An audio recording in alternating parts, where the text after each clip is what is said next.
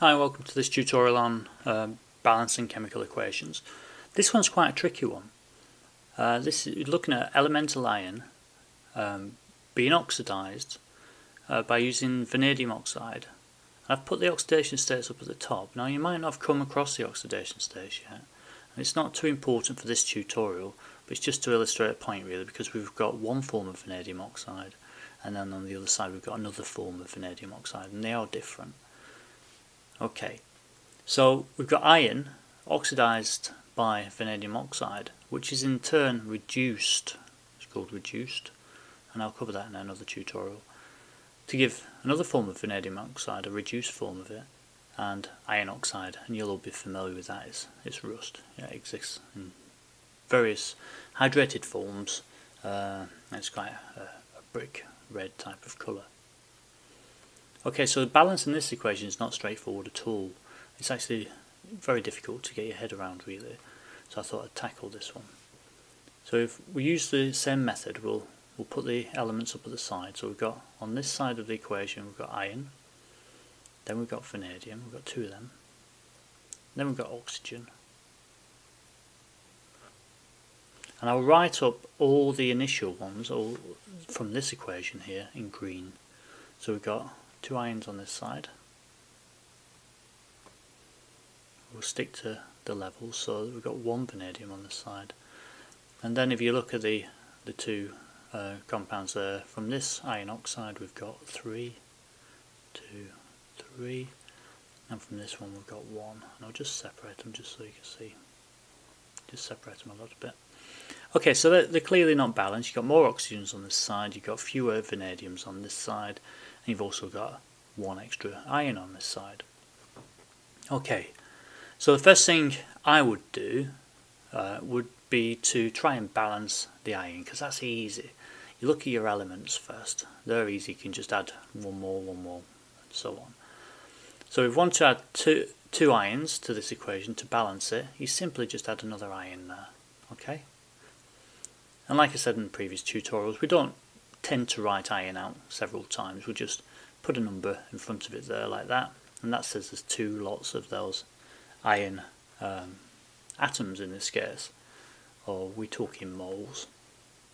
So there's 2 moles, 2 molar equivalents of iron there. Okay, so that balances the iron, so let's add that in now. That's iron, that's our new one, okay? So that's balanced. We won't tick it at this point because we might need to change things. Now let's have a look at vanadium. We've got 2 on this side and we've got 1 on this side. So you might think, just add another one there, okay? We add another one there, that's great because that'll add 1 there, and that balances, that's iron and vanadium balanced. It'll add another oxygen there, but then you can see we've got problems. We've got problems because we started off with 3 and we've now got 5. Now, odd numbers are quite difficult to play around with, so I'm going to try and get it to even numbers, and then we can all balance so we're not putting halves in left, right and centre. Okay, so that's a bad idea. So what can I do? I can double this up, and that'll give me 4 vanadiums. I can add 4 on that side, so I give 3 extra. But then that'll give me 4 oxygens plus 3 oxygens. That's going to give 7. And that's not really going to help either, because we've got a multiple of 3 on this side. So if you look carefully, if we actually put a number 3 in front of this, and we can multiply 3 times 3 is 9.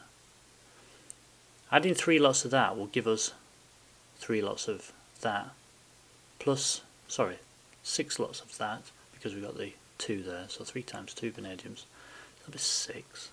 Now we're getting to the multiples of 3, look. We've got 6 oxygens plus 3 oxygens, that's 9. So even the oxygens are balancing. So we've got 6 vanadiums. So let's add them in. An extra 5 there. 1, 2, 3, 4, 5. Count the oxygens. We've added more oxygens now. So we started off with 3. We've added 3 times that amount, so we've got to add another 6. I'll separate these out a bit. 1, 2, 3, 4, 5, 6. And on this side, because we've got 6 lots of oxygens on this side, we start off with 3 plus 1 there. We need to add another 5. So we had 1, 2. I'm trying to stick to 3s. I can't really. Can I? 1, 2, 3, 4, 5. Okay, so we've got 9 times oxygen. I'll just write it like that because it's getting a bit long now. And 9 times oxygen on that side. So that is actually, well, it will be in a second. We started off with 2 there. We've got to add these as well, haven't we? So we've got 3 times 2 is 6. We've got another 4 there to add. 2, 3, 4. So we've got 2 ions on that left hand side, 2 ions on the right hand side. Gives that a big tick. Let's choose black's probably best there. Tick. We've got 6 vanadiums on this side, and we've got 1, 2, 3, 4, 5, 6 on that side. Tick. That's good as well. Well, we know we've got 9 oxygens on that side, and 9 oxygens on that side. So the thought process there was first sort out your elemental ion. Then you have to get to numbers that are actually appreciable and you can, well, you in your mind can appreciate. We had factors of 3 that worked really well for us here. Because we had 3 here, every time we added another amount of this vanadium oxide, it would go up in multiples of 3. Okay, so if we added 2, it would be 6 oxygens. Added 3, it would be 9 oxygens, and so on. We already had a 3 on this side anyway, so that was 1 multiple of the oxygen taken care of. That left us to think about this compound here, which had to be a multiple of 3 in order to balance the things out. If we put 3 in, then we'd only have 6, and it wouldn't work on this side. If we had 6 in, then we'd have 9, and it worked. So that's really been dominated by this value here, the oxygen. Okay, being a multiple of 3. We would always be adding oxygens in multiples of 3, and the multiple of 3 there, 1 multiple is already taken care of, so this one had to be a multiple of 3. So it's a rather complicated equation. Have a go at it again yourself. Just get rid of all the values, write the initial equation down, and see if you can repeat what I've just done. If not, if it's a bit too tricky, go back to some of the previous balancing equation and come back to this later, because this is actually quite a tricky one to get your head around. So that's it for now. Bye for now.